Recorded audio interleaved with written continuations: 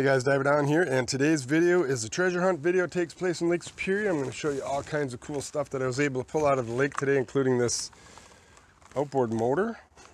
Someone dropped this off the boat. They also dropped an iPhone. Luckily they had a credit card in there along with the driver's license, so I was able to track the owner down.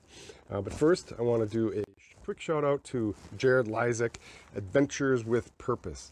He's got a YouTube channel out on the west coast there in Oregon, does a lot of river treasure hunt videos, and if you haven't seen his stuff, you really owe it to yourself to check it out. I'll leave a link at the end of the video. On with the show.